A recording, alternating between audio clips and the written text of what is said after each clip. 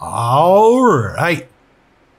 Now we're doing FreeCodeCamp, responsive web design, learn CSS animation by building a Ferris wheel. Step 4. So now we're going to set the position property of the wheel selector to absolute, and we'll also set the height and width both to 55 viewport width. All right. So we'll start by position.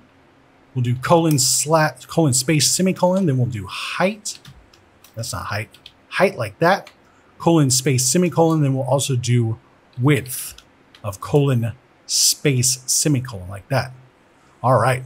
So as for the position, we'll say absolute like that. Like that. There we go. Then we'll do height is 55 viewport width. And then we'll do width is now 55 viewport width. Why isn't the height viewport height? Well, I guess let's see what happens if we do height. That's not height. That's not height. There we go. Same thing. Oh, nope. It's a little bit smaller when we do width. All right, so let's check it. Looks good and submit it. All right, now we're on to step 5 and we'll see you next time.